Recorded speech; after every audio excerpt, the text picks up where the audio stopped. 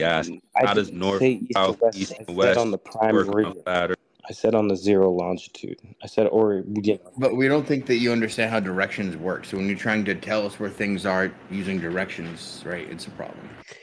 So yeah, maybe it'll help you, but they believe that you can't cross Antarctica. So absolutely, you cannot go north to south because Have you looked at any of the visuals that we're putting up? They're all for you, man. We got two in the visual up here. We got two in the jumbotron. There's one about just directions to the database. There's one with a nice little animation of Weiss. Now this is confusing, right? Because he uses a ruler to show you that you have to keep correcting to the center. But if you use a ruler to maintain directionality and you don't correct towards the center, you're using an azimuth for direction preserving wrong, right? That's retarded. That's not. You're no longer following any directionality. All right, so always correcting towards the center is the only way to maintain directionality. Otherwise, it wouldn't be towards the middle, towards the North Pole, right? Can I be heard? Yep. Okay, cool. Yeah, the other thing is I wanted to add that we don't know that Antarctica, quote unquote, Antarctica is surrounding us 360 degrees. It could be still ice surrounding us, right? But they could have a little small island that they'll call Antarctica. So we have to be careful because they could just be like holding out on this little like area that they're calling Antarctica at the bottom there or on the outskirts. And then they'll say, okay, now we've totally gone over the middle of this area. Now flat Earth is debunked, and that isn't debunked flat. The globe is impossible, you know, and there's ways to show that, right? So we're not on a spinning ball. We can show that to you that's not the thing. So, and then that brings us back to, then we're on a stationary level Earth because that's all we experience. It's not a belief. It's not like the narrative is right. It's all someone else proves it, you know, proves something else that's better or another map or something. We already know it's not a spinning ball. It can't be. So that's over. Okay. I want to say that.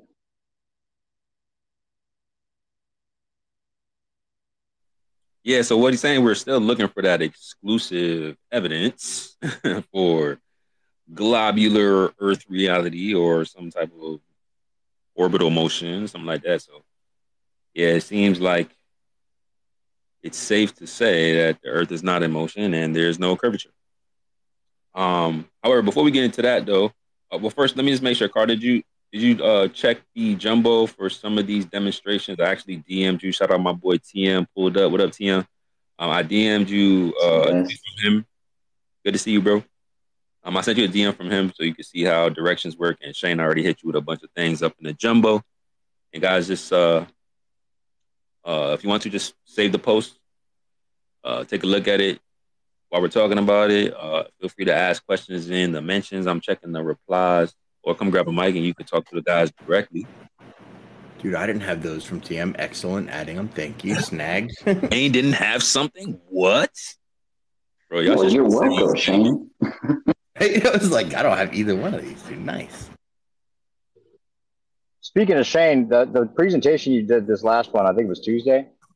Drop that for everybody because that really lays it out as far as how they inverse engineered it.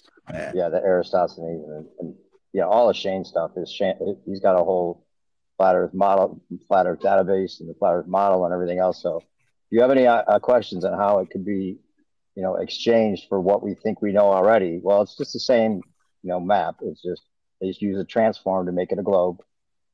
That's how they did it. Yeah, speaking about that, so face the truth.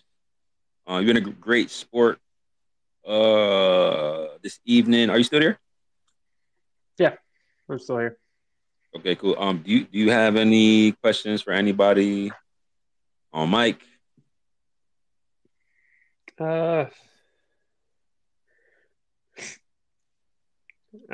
guess like you guys have heard this question before, but when I can't remember his name, start with a P, Pius.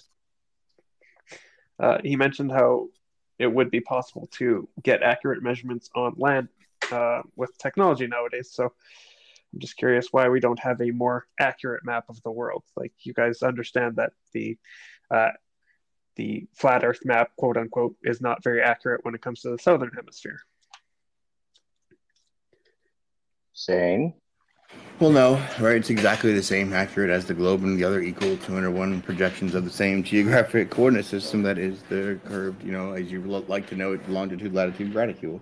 Okay. So when you're saying it looks funny to you, you're not taking into account the equidistant distant potential and the absolute projection type of that projection to put these continents in the way to make sure the longitudinal spacing is equidistant all the way through, right? So it's the same distance. Yeah, but what I'm saying is if you measure each of the continents and then put them on a flat map, there shouldn't be any distortion to any of those measurements. Is that correct? No, it's incorrect. They're the exact same size as on the globe, right? They're displayed differently in a visual scaling method that is longitudinally convex, right? So from the center, radially extending outward, distortion visually increases. But datally, like looking at it, representing all the same data. So therefore, same distances, same sizes. All right, I'm not sure I understand what you're getting at there. So there's a fake globe, and then there's a fake globe flattened out map. There's no flat Earth map. Does that help? Okay, and Yeah, that is precisely. my question is like, why isn't there a flat Earth map if we're living on a flat plane? If you take pictures from a set height, you should be able to stitch together a perfect map with no distortion. Well, so the whole Earth is like water, right? So no one knows how to get distance over water. And what they've done historically is just take cosmography, which they had from before, which is mapping the stars. They're getting the traditional skeleton infrastructure for longitude, latitude. They call it spherical coordinate system, which is angles to the stars. You have an alt-az system, which is when you're taking, like, say, an alt or an azimuth. That is for anyone, anywhere. That is by its definition a spherical coordinate system because you have a bisecting meridian right in the middle, which is the basic first requirement for any spherical coordinate system. And goes the same for celestial for the celestial coordinates of right ascension declination, for the geographic, for longitude and latitude, and for any of the other projections of which you're allowed to have a map. Anything that you know is a map is projecting an inherently spherical graticule. Okay, and why can't there be a new way of doing things that we don't require that? Right. So, I mean, if everything's based on the stars, then it's based on a hemispherical view, and this spherical view is forcing us to inflict sphericity on it, then we would need a flat plane of stars to similarly map out the plane of stars above us to get the flat map. Otherwise, all maps will continuously match the stars as they have since the very first map in antiquity. That doesn't make sense at all to me. We have tools to measure the ground without looking up at all. So North America can be measured. Is that not something that you can agree with? Well, it's cool, but do you know how they measure the circumference of the Earth? In which model? Well, in reality, in history, and according to Wikipedia and Google. Have they measured the circumference? Yeah. No. Yeah, well, here, I'll go through the steps. It's about 1 through first. They stare directly at the sun, and then that's all the steps. That's done. They measured the Earth. What they did was take a shadow angle, right? They used a fake Greek called Eratosthenes, and they measured a distance, a known distance, right? Yeah. Looking at the shadow, they said it was 7.2 degrees between Cyrene and Alexandria. They divided that by 360, multiplied it by 800 kilometers to get roughly 40,000 kilometers before the transfer to get the geodesic distance, right? Because when they put it in the spherical order, then they get the actual geodesic distance, which would comport with the current geographic reticule and that wonderful 24,901 figure that everyone knows and loves. And then dividing that back into it, you get the actual distance, which is what they have for the circumference today. But that's what they did by measuring the sun. All they did was measure the limit of the sun. If you plot Alexandria in a radius of 3959 on the Gleason's map, which again, the flattened out globe, it's just a circle around Alexandria denoting the rising sun and the limits of the sun. Can we stop talking about globes and how they did things in the past? I don't understand why we can't do it a new way where we just measure the ground without looking up and using tools that we have available today. Without every flat earth is with you, bro. Oh, why isn't there a plan to do so? Well, every time we try to measure the ground, people try to look up at the sky. It's the weirdest thing. What do you mean every time you try to measure the ground? Well, all of your measurements of sphericity come from the sky, in case you didn't know that. Or plane surveying. Which none of them come from the ground. And when they come from the ground, there's this thing called optical curvature, which is really what it's based on when you come back from, angular resolution limits and the properly attributed Rayleigh's criterion for when you would see things and counting for bottom-up obstruction on a flat plane. You get exactly that, right? So. Okay. And do we have a flat Earth number for the circumference of the flat Earth? Do you want to know the circumference of my spherical vision limit? Of your, no, like of a flat Earth map. Of a flat Earth map? Yeah. I think that would be that would require us having free explorative access to Antarctica. Okay, let's say, like, what's the circumference Exactly. up to the 60th parallel then? That is something that that we should try to do, because I think that may be somewhat definitive. But again, how will we measure distances over water? So they're measuring it by the stars again, right? Because the whole thing is over water, especially out at the 60th parallel. So they're going to compare an angle measurement to a star based on the spherical coordinate system to a corresponding angle measurement to a star from a spherical coordinate. So you don't think there's any other way of measuring distance other than looking up? Over water? Yep. I mean, name a couple. You got... Yeah, No, I posed a question earlier. How do we measure distance over water without referencing any coordinate system? Well, I mean, if you fly an aircraft at a set speed with instruments that determine that you're going in a straight line. Now we're getting somewhere. So all planes require GPS. I'm not a pilot, so maybe there is some other way to determine distances without GPS and the coordinate system. Do you know any of any base? I don't know of any that we currently use, but I'm saying that you could come up with a system to make sure that you're not relying on GPS. Yeah, GPS would say you're on this course, but you could come up with a system to make sure that you are not deviating from a straight line. That's what we're asking. How? Okay, that's a good question. Right. So this is what we've been thinking about for a minute. Like, how do we actually do that? And Okay. even if we're appealing to, and this is why I wanted to talk to, I don't know if you guys remember Orbital that popped in here when I said he was hiding my comments. One of his main arguments is about flights, and we got new perspective up here. He really don't want to smoke about flights when it comes to new perspective, but he dipped out of here at the perfect time. But we always have this conversation about the difference between air speed and ground speed. What speeds are we giving? What speeds are they claiming? And are they accounting for the current that they're in? Or are they just measuring speed relative to that current? Because if we're not given the ground speed, we really don't know the true velocity of the plane itself. Therefore, it's easier to cook distances and fluctuate times and all these different type of things because we don't have the actual speed relative to the ground. We have the speed relative to the current that they're in, which is called airspeed. Yeah, that's a problem. Speaking of which, to mention Labette, model builder, one of the things that that he did was he downloaded, I think it was like 2 million flights over 2 weeks or something like that. He downloaded all the pings, right? Then he plotted out the pings on the AE map, right? And he was showing that they were reporting a 3-hour discrepancy in what they reported as compared to what the pings were showing him. There wasn't any difference in what he got for the north, but he said in the south they're only using like just a few different airlines, so it's exclusive. Like there's only a few different planes that actually do that route. And what he was showing from his pings, there was a 3-hour discrepancy in what they were actually reporting to what it looked like they were actually doing. It's anecdotal because you have to believe that that's what he's doing, but he wasn't trying to skew the information. He was just telling us about it and showed his mapping of it, and that's huge, because if that's true, then that would answer a lot of things, right, about the South. Yeah, but you understand why there's fewer flights in the South, like logically, right? It's not about fewer. It's not about the fewer. It's about that they reported a different time that it took than it actually took. Okay, I'd be interested to know in those flights. Yeah, that would be something that so let's just say that is true, then that would answer a lot of things. Yep. The other test he mentioned me about airplanes.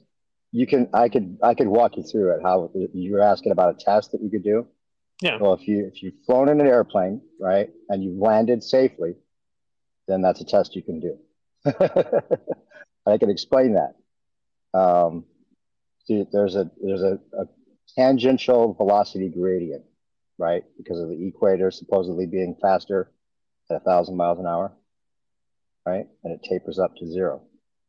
right? Now, all pilots treat the Earth as stationary and level. Do you know that? Do you know that? Yes, I've seen the documents. Right. So that's not really arguable. It's not a conspiracy. They just say it's the same exact thing. Like a global will say, you wouldn't train the pilot any differently to fly over a stationary level Earth as opposed to a spinning ball Earth. Does that raise any red flags just on the surface for you? Well, there wouldn't be any difference. not when it comes to like flying a drone on an airplane, for example. Like you're in a closed system, right? Like it doesn't matter that the airplane that you're on is going 500 miles an hour. The drone would still hover in the middle of the aircraft. You conserve momentum, right? Yeah. Right. But you only get that from being on the ground, right? Because if it takes off at a 500 mile per hour latitude, goes up in the air, well, it's already spinning with the Earth because it was on the ground with the Earth. Yeah. Right? So not because the air is moving it, but because it conserved the momentum from being on the Earth, right? Yeah, like it only accelerated by 500 miles an hour. It doesn't matter how fast it was going initially. Yeah. Yeah. So it could turn around hypothetically and then land on the landing strip that it took off from, and if it's still conserving that momentum of exactly 500 miles an hour, then it's okay. But it had to be in perfect sync, right? Because a little bit of difference between the ground and the airplane's eastward tangential velocity would cause a problem, right? If it wasn't in sync, it has to be moving in perfect unison eastward, right, with the Earth for it to treat the Earth as stationary. Do you agree with that? Well, I don't know what you mean by perfect sync. Well, if they say that Earth is rotating eastward, right, then the plane has to be rotating in perfect unison with that eastward rotation, so that it can just treat the Earth as stationary. If the Earth were spinning faster eastward than the plane is, right, like say it's landing in a, facing north or facing south, if it's landing and it's not moving along with the Earth, then the wheels will break off, or they'll be, it would just die, because the runway it's trying to land on would be moving perpendicular to the direction it's trying to land. You get that concept? I think I understand what you're trying to say. Yeah. Yeah, because the Earth doesn't stop rotating to allow the plane to just land on it like it's stationary. Yeah. The plane has to be moving in perfect one-to-one sync with the eastward rotation, right? Okay. Now, conserve momentum. Well, we can just say that, right? 500 miles an hour. It's in perfect sync, right? So we'll just say that conceptually for now, right? The problem is there's a gradient of tangential velocities, right? So if that plane flies to the south, where he's going to land on a runway that's on the equator, and that city's moving at 1,000 miles an hour, but he only has the conserved momentum of 500 miles an hour, where does he get the extra 500? It has to accelerate twice as fast sideways by the time it gets there, without the pilot knowing anything about it or caring about it. Just going to land on the Earth like it's stationary when it gets there, which means the plane has to be moving in perfect unison now with a 1,000 mile an hour eastward tangential velocity. I think the best way to describe the situation is if like you had a drone on a 747 that had been emptied, so you have lots of room to fly a drone around. The plane is flying at 500 miles an hour. You lift the drone off, it just hovers there. You can go forward and back. You could have a little runway on the plane. It doesn't matter which direction the drone goes. It will always be able to land, and as long as the velocity of the plane doesn't change, then it would. Well, yeah, but is part of that plane moving at 1,000 miles an hour and part of that plane moving at 500 miles an hour? Well, no. No, so it's not the same.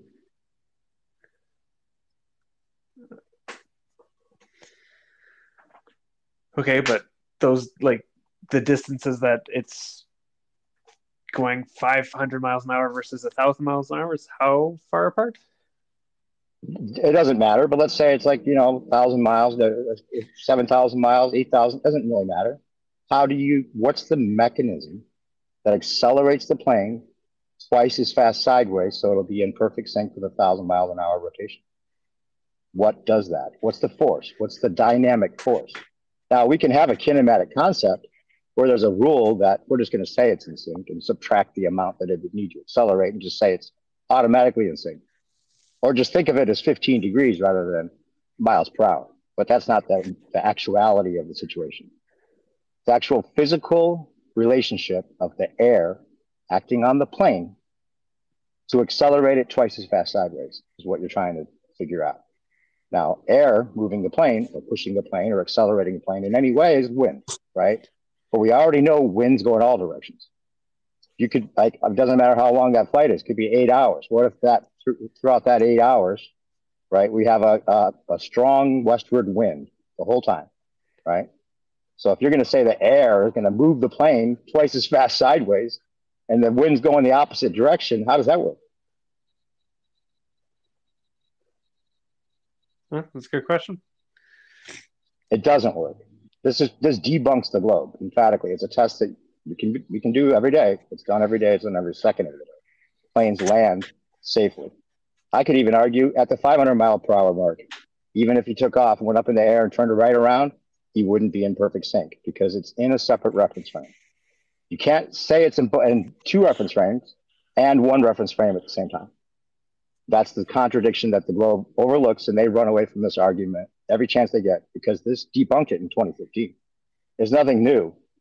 It's just that I've come up with a way of wording it so that it's very clear that it cannot work for planes to fly to a different tangential velocity without the right conserved momentum. And even, you know what, it gets even worse.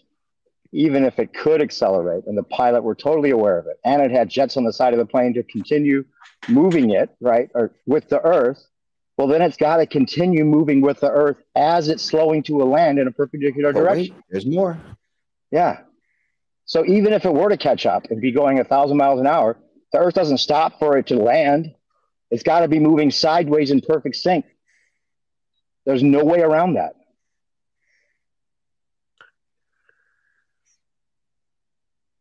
And it could be at any angle. All these runways are not at all designed to accommodate a moving Earth and a plane landing on it, right? The only way it would work is like if there was only east and west facing runways, and they were either like slamming on their brakes or speeding up so that they can catch up to the Earth that's spinning out from under them. The Earth spinning with planes debunks the globe emphatically. Because it could be any angle. The calculations would just be, you wouldn't even think to do those kind of calculations. Like, I'm coming in at southwest at 39, blah, blah, blah.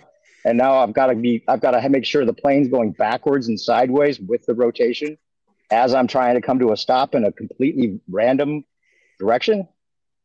Think about it. You could go loop to loop. You could miss the runway and have to loop around. So now all of a sudden is the air moving your plane, the extra amount calculating it so it's in perfect sync with the Earth somehow. Again, because I mean, it doesn't work, bro. The Earth rotating with the plane in the separate reference frame, which it is, right? It would be. The only way for the pilot to treat the Earth as stationary and level is because it's stationary and level. The dynamics for a spinning ball would be completely different. And it's ludicrous that we can just confidently say, oh yeah, it would be just exactly the same. It wouldn't matter if it's spinning and a ball. It would be just the same for a pilot as flying over a stationary level Earth, like we know they're all trained in all flight simulators provide for that environment. Well, like I guess like another way of putting it, like if you think that, like, does that mean that if you think a helicopter takes off and goes straight up, that the Earth would just rotate under it? So if you took a helicopter, no, I'll let you peg the question all day long with the 500 mile per hour, conserve momentum. If you want to have that, it wouldn't last forever, but yeah, conserve momentum is a thing, right? But they take, just like they do with everything else, like the idea that you could be flying on a plane at 500 miles an hour and you don't really feel it, right? So then therefore you could be going 1,000 miles an hour in one direction, 67,000 miles an hour in another direction around the sun. And the sun could be going 500 miles per hour, 500,000 miles per hour, 500,000 miles per hour in another direction, because we can just take all those mass, right? And combine all those mass and call it one motion, right? Through vector mass, right? That doesn't mean it's one motion. And it doesn't mean that one linear direction is comparable to that. So they take one small example of something we know to be true, which is conserved momentum is a thing, You can pop that ping pong ball up in the air as it's going on the train. It's going to go right back to where it started because it has that conserved momentum, right? But that doesn't mean that that ping pong ball can all of a sudden be, at 1,000 miles an hour when it only had 500 mile per hour and land perfectly fine on that surface too, just because we call it one system and we say the air is going to be there. And so the air is going to do it somehow magically, even though the air as winds could be blowing in whatever direction. It doesn't work. Well, hey, let me ask you a question, new perspective. Sure. Let's say you launched a boat off the coast of Ecuador and traveled west and your starting point was as close as to the prime meridian at 0 latitude as possible, and you were to travel around the globe per se, land at the port as close to 0 latitude as possible, travel through the land, get on another boat, keep going. Theoretically, if you were to end at the same point that you started at, would that prove whether or not that you actually went around some kind of circular object? Oh, that's just, dude. It's just what you're talking about. Because, I heard you mention this earlier. Well, it's I know, just a circle. But then a circle doesn't mean a sphere. But Sacred sent me something that just basically seems like even if you're doing that, you're just basically going to be going through a whirlpool. It looked like you're kind of going in a circle instead of going and traveling on a flat plane whirle. There's north to south in so many directions that. So no, north. All you need is north, right? All planes, they just navigate according to north, which is in the center. But if you just use the compass that was given to us by the people that we don't trust, and you just try to travel on one degree. Compass is a compass. It's not about the people that we don't trust. Compass points north. That's what they use. They're going around in a circle doesn't mean it's a ball, bro. No, but we're not going to be traveling north. We're going to be traveling across the equator, the prime meridian.